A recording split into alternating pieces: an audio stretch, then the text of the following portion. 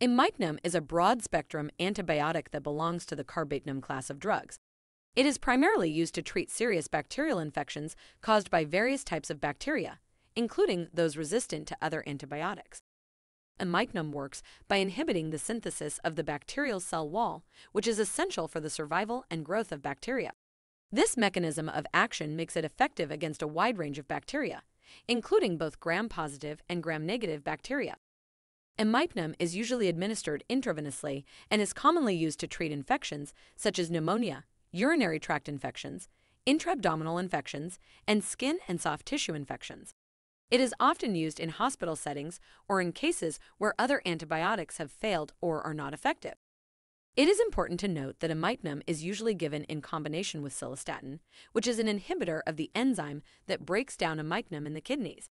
This combination helps to increase the effectiveness and duration of action of imipenem. Like other antibiotics, imipenem may cause side effects such as nausea, vomiting, diarrhea, headache, and skin rash.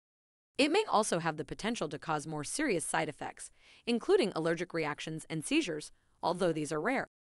Imipenem is a prescription-only medication and should only be used under the guidance and supervision of a healthcare professional.